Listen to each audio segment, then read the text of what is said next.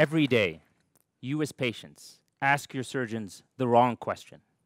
It's a question whose answer gives you confidence in your surgeon, hope in the outcomes of what may be a complex procedure, and relief to some of the concerns that you are certainly having.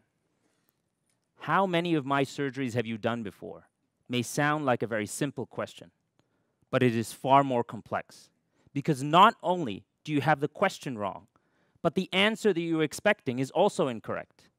And even if your surgeon reluctantly answers that question, they will be doing so in a very inaccurate way.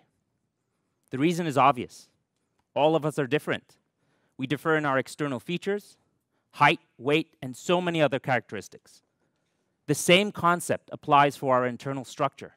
So no matter how many times your surgeon has performed a procedure, they will have never experienced your surgery until it's done. And the reasoning behind that question is, as surgeons perform procedures over and over again, they gain a wealth of knowledge. And surgeons who are able to take the knowledge of your case and apply it to the knowledge of a previous case they have done to accurately predict the outcomes of your surgery are the experts in the field. But when faced with the countless anomalies and variations of complex surgery, especially cancer surgery, even our best experts' predictions become inaccurate, and sometimes even wrong. Unfortunately, exposing patients to longer operations, excessive blood loss during the surgery, and sometimes even complications, which may be lethal. What if there was a way, or a technology, where I could take the knowledge of your surgery and give it to your surgeon days before you walk into the operating room, and have your surgeon use that knowledge to perfect the real thing? Well, for the last 3 years, our team at the Simulation Innovation Laboratory, University of Rochester, have been working on perfecting such a technology. Using a combination of 3D printing and polymer casting, we are now able to produce accurate, lifelike organ models. But it's not any model. It's your model.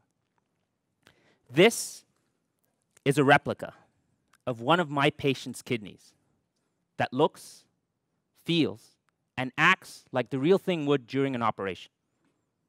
And the reason for that is we used their CAT scan as a template.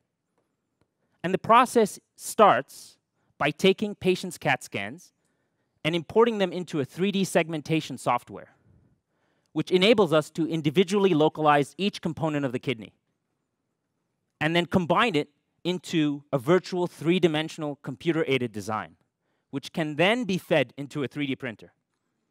But if I want to produce the lifelike characteristics of human tissue, I cannot directly print this in hard plastic.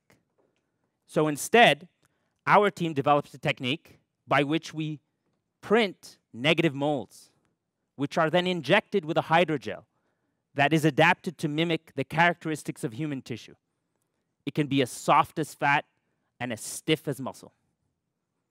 But if I want to predict the outcomes of surgery, I have to reenact every single step of the procedure. I can't just take this kidney and cut through it in my kitchen table. I need to put the surgeon in the environment, which is the operating room, and have them use the same instruments they would in the live surgery. So to achieve this realism, all the organs within a 10-centimeter radius of his kidney were also processed. And they were placed in their anatomical location within a body cast, and then taken down into the operating room and hooked up with bodily-like fluids so that the model can bleed. And that created a realism that was never encountered before. What we like to call this is a surgical rehearsal, because that's truly what the surgeon is doing, rehearsing the surgery before the live event.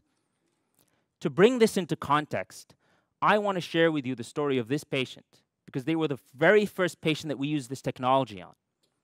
CM, as I would call him, is a 69-year-old male who presented in my clinic with a 9-centimeter mass occupying almost half his left kidney. But this patient was also hypertensive, diabetic, and had a very strong family history of kidney disease, making him more vulnerable to dialysis. If I want to truly, safely remove this tumor, I would need to remove the entire kidney. But that would change his life forever because he would need dialysis, meaning he would need to be hooked up to a machine 3 times a week for 3-hour sessions to filter his blood. Alternatively, I can only cut the tumor out, but that would expose him to another risk, which is uncontrollable bleeding during surgery. Because the blood supply of the kidney acts like a tree trunk and its branches. The closer you get to the center of the kidney, the larger the blood vessels you're going to encounter while you're cutting through it, and the more difficult it is to control them during surgery. So I was faced with a dilemma. Do I take out this patient's kidney and change his life forever? Or do I undergo this risky maneuver and put him at risk for uncontrollable bleeding, which might also end up with removing the kidney? And as any helpless surgeon, I asked my patient, what do you think I should do? And the patient's response, Dr. Ghazi, I trust you. You're going to do everything you can to save that kidney. But in reality, all I could do was play back the surgery in my head over and over again. At that same time, our lab had a major breakthrough in developing patient-specific models. So I decided to take this for a run. We made a model of this patient and put it in a body cast and took it to the operating room. And as expected, we had an extensive amount of bleeding in the surgery or in the rehearsal. Now, had this happened in the real event, I would have to remove this patient's kidney, and he would be on dialysis for the rest of his life. To tell you the truth, at that point, I felt deflated. We had put in so much effort and accomplished nothing. I was going to have to go to this patient and tell them, you're going to be on dialysis for the rest of your life. But then as I was cleaning this model, I realized that I was literally doing an autopsy on this patient's kidney. I could find out what went wrong and correct it during the surgery. I was excited.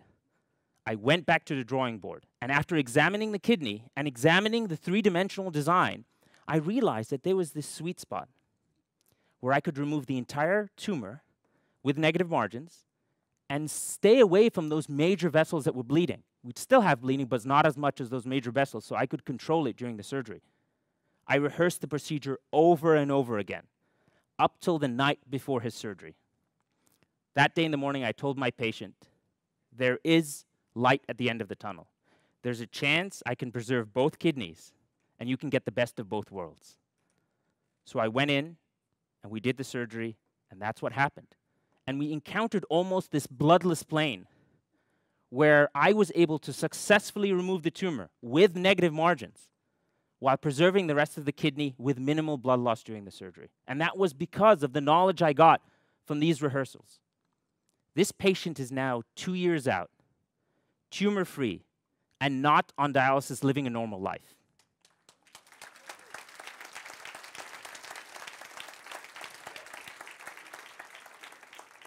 What was striking to me was our first interaction that I remember till this day. When he was emerging from anesthesia, and you're not all there when you're doing that, and he looked at me, and I told him, yes, you still have both your kidneys. His answer was so inspiring. It was as if he was speaking from his subconscious. He said, yeah, doc, you told me that a couple of hours ago. And that hit me so hard. And I have successfully done this in over 20 patients now, with amazing results and improving their quality of life, but with an added reduction in operative time, blood loss, fewer complications, and even a shorter hospital stay. And it's amazing the impact that this technology can have on healthcare, our patients, and their families. But, and unfortunately there always is a but, the dream or the vision of having this technology or having surgeons worldwide practice their complex procedures on models like these remains a dream. And the reason is not that this is expensive or it's unavailable. But believe it or not, it's the surgeons that are reluctant to undergo the rehearsals.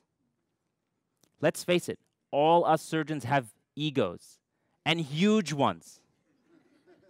And I have a right to say that because I'm a surgeon. We spent years of our lives going through relentless hours of work in very stressful situations. And we even put away our personal growth and our families to practice a specific skill set until we are finally certified and recognized by our peers and the community to become surgeons. And at that point, we are reluctant or even arrogant enough to believe that we do not need to practice before a surgery, even if it's on a model of our own patient. And I really, truly believe that every one of us surgeons hides behind their wall of certificates, believing that they are invincible and they do not need a technology like this to improve patients' outcomes. So why am I giving this talk here? Why am I not giving this talk to the board of directors of a hospital or an insurance company or the American College of Surgeons? Well, I've given all those. But I believe the group that is going to benefit the most from this technology are the patients that we operate on every single day. And they are the ones that should be the strongest advocate for this technology. Because if they request it from their surgeons will comply. So the next time you're having a complex surgery, ask your surgeon the correct question. Are you willing to rehearse my surgery? That is going to be the future of surgery. Thank you.